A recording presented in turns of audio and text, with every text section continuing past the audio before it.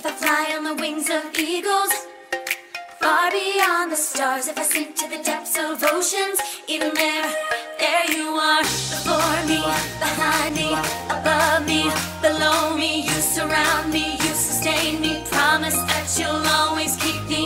Before me, behind me, above me, below me, you surround me, you sustain me, promise that you'll always keep me safe inside your love, safe inside your love, safe inside your love, safe inside your love.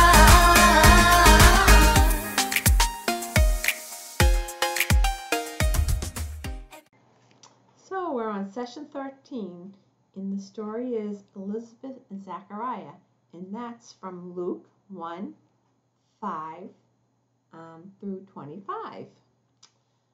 Our story today is from the New Testament. As we prepare for the coming of Jesus, we will read about Elizabeth and Zechariah, John and an angel of the Lord. The story is important because it introduces us to Zechariah, a devout temple priest, and his wife Elizabeth, the cousin to Mary, Jesus' mother. Elizabeth and Zechariah longed for a child in their own old age. Zechariah was serving in the temple when something amazing happened. The angel Gabriel announced the birth of both John and Jesus. Now I want to get your leaflets out, and you're doing this one, gifts from God, and they want you to draw a gift from God, and I would draw personally my friends, me and my friends together, because that's a gift from God, friends coming together. So you can decide what's your gift from God.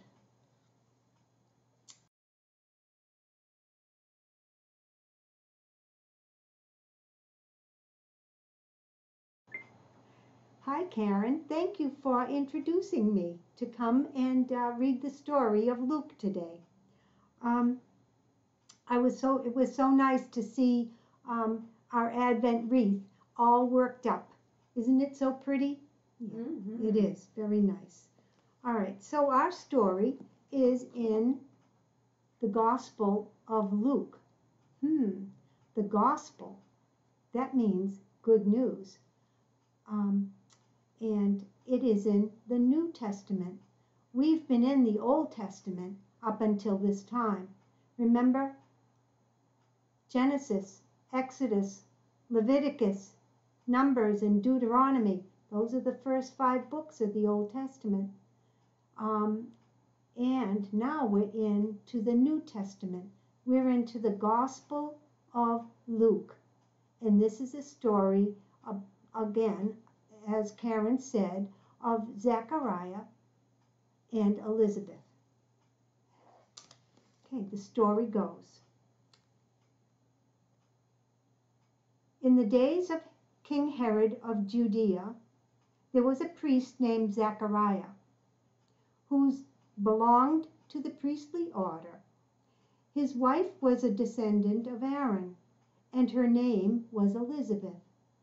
Both of them were righteous before God, living blamelessly according to all the commandments and regulations of the Lord. But they had no children, because Elizabeth was barren, and both were getting on in years. Once, when he was serving as priest before God and his section was on duty, he was chosen by lot, according to the custom of the priesthood, to enter the sanctuary of the Lord and offer incense. Now at the time of the incense offering, the whole assembly of the people were praying outside. Then there appeared to him an angel of the Lord, standing at the right side of the altar of incense. When Zechariah saw him, he was terrified, and fear overwhelmed him. But the angel said to him, "Do not be afraid, Zechariah, for your prayer has been heard. Your wife Elizabeth will bear you a son, and you will name him John. You will have joy and gladness, and many will rejoice at his birth, for he will be great in the sight of the Lord. He must never drink wine or strong drink. Even before his birth, he will be filled with the Holy Spirit. He will turn many of the people of Israel to the Lord their God.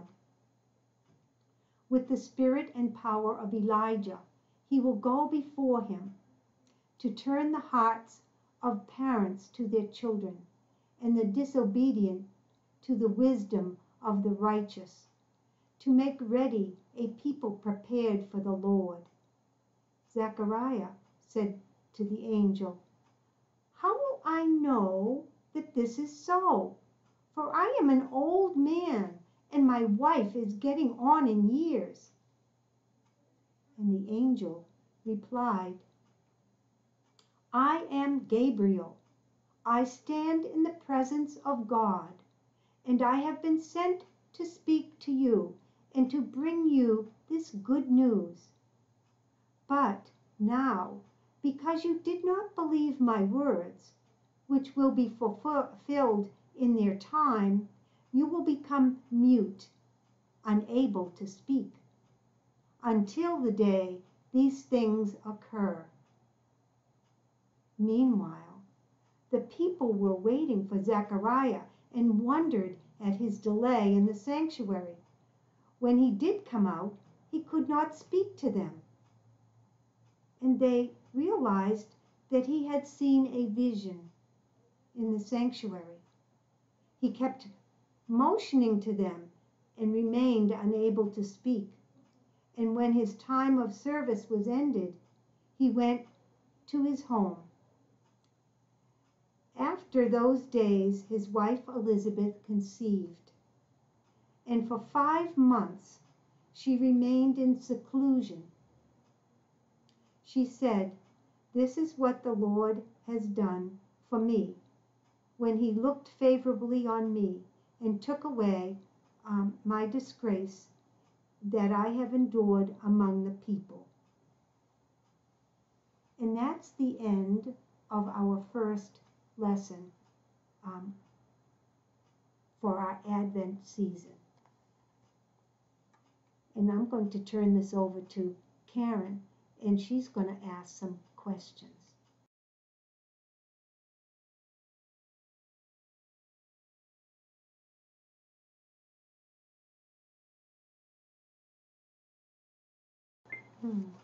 Thank you, Joyce, for reading the story.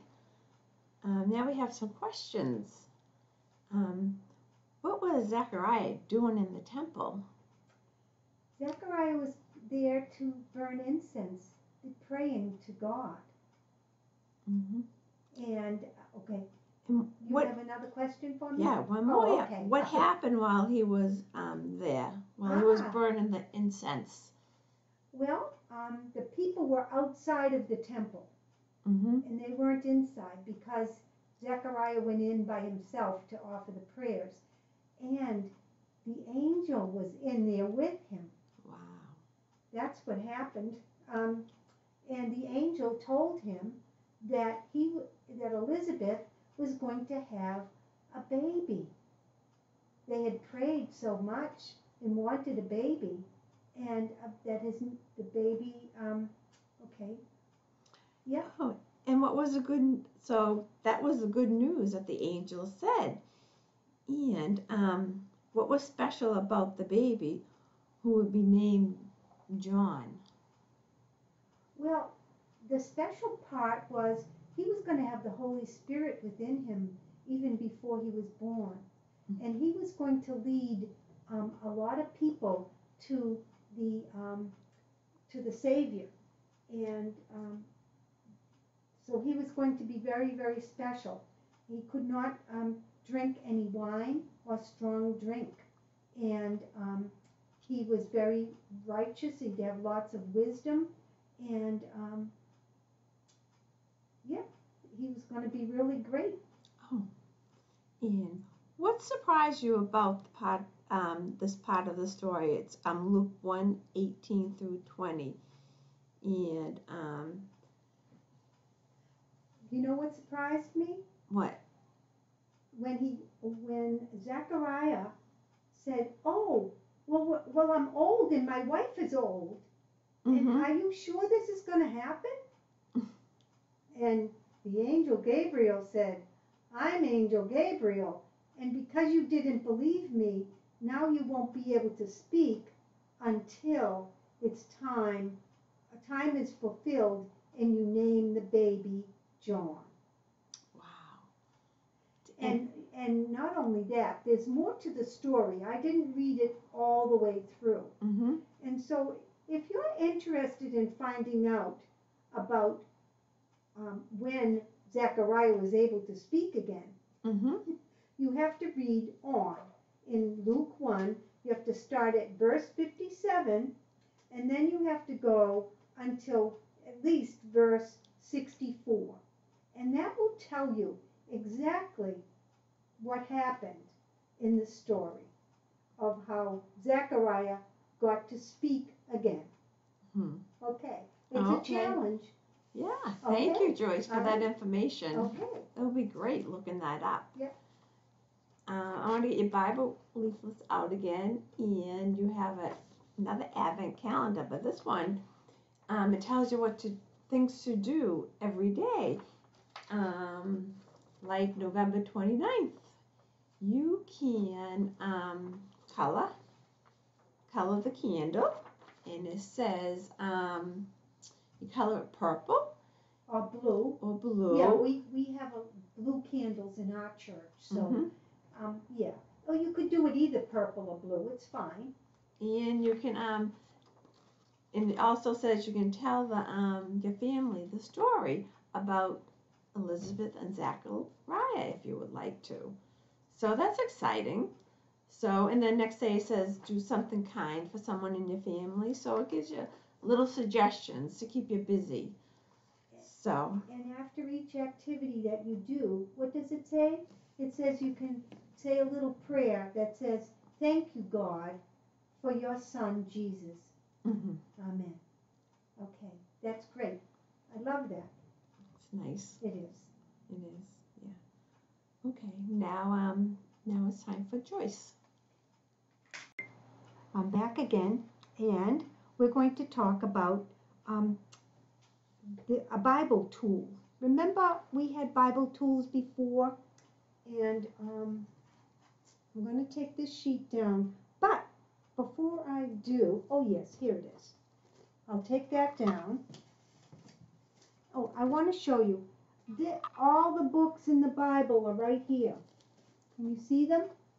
All those. I know it's not too close, but we're going to put in the Gospels, and they're in the yellow. We're going to do those. These 66 books of the Bible, all in the Bible. And so today we're studying in the book of Luke. Okay. Now I don't see. You can see them very well, but anyway, we're going to place them in the Gospels. We have the Gospels here, and we're going to put those in there. You have one of these in your folder, and it would be really great if you would open your folder sometime and find all the books, the Bible library, and put the books in, or write them into the ones that have no names in them. And you can write the 4 Gospels. The 4 Gospels are Matthew, Mark, Luke, and John. Today we're in Luke.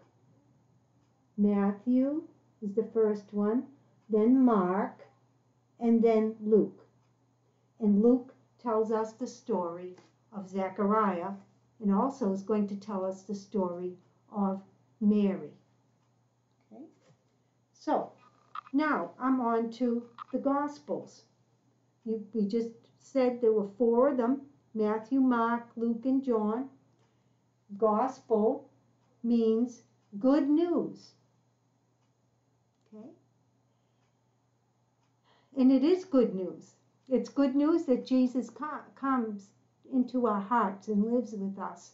It's very good news to have God with us whenever we pray and in all situations every day. Jesus is also the name Joshua. Jesus is also the name Yeshua. Okay, that's in Hebrew. And the what that means is God saves. So Jesus' name means God saves. Isn't that wonderful? God saves us from the things that we choose to do that we know that are wrong. And when we pray, we can be forgiven.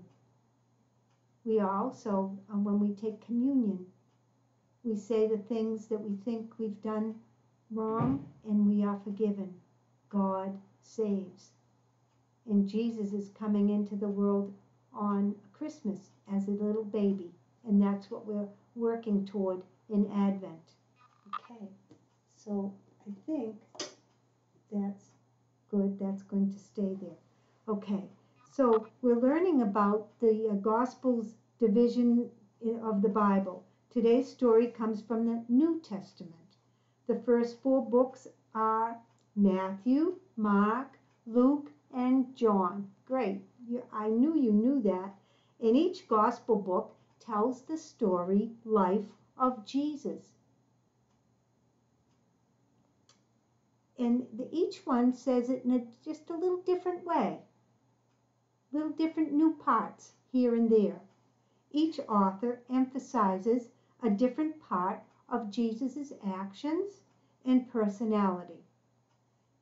Okay, so now our Bible verse for today, for this month actually, has been, "The Lord is my strength and my power. He has become my salvation." And that's Exodus 15:2. You remember Exodus, I know you know the story. The story of Moses? Yeah, I know you know that story, right? And coming out of Egypt and how he brought them out. And so this is what has been said for prayer. The Lord is my strength and my power. He has become my salvation. Because God brought the Israelites out of Egypt when they were slaves. So anyway, so that's the last time we're going to be saying that Bible verse. We'll have a new one next time. Anyway, we are going to say a prayer. So I want you to bow your heads, all right? And we're going to say a little prayer about Elizabeth and Zechariah. Dear Lord, I thank you for the story of Elizabeth and Zechariah. I thank you for this story about Elizabeth and Zechariah. I thank you that you brought the angel Gabriel. I thank you that you brought the angel Gabriel to bring the good news of the birth of John. To bring the good news of the birth of John. The one who was going to prepare the way for the Messiah. The one that is going to prepare the way for the Messiah. And we are ever hopeful. And we are ever hopeful. And we say Amen. Amen. Amen. Okay. Now we're going to do a blessing. All right. Now, like before, you're going to hold out your hand, and with the tip of your finger, in your palm, you're going to write your name.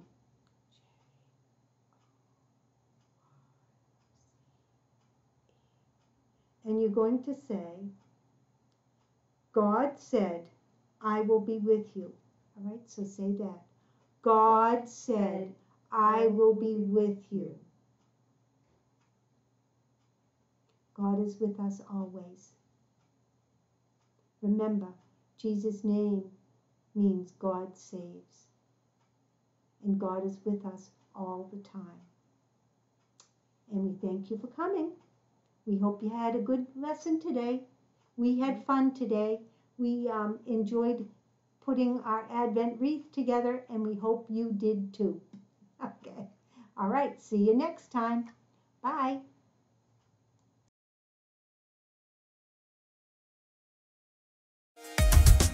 Every time I feel discouraged,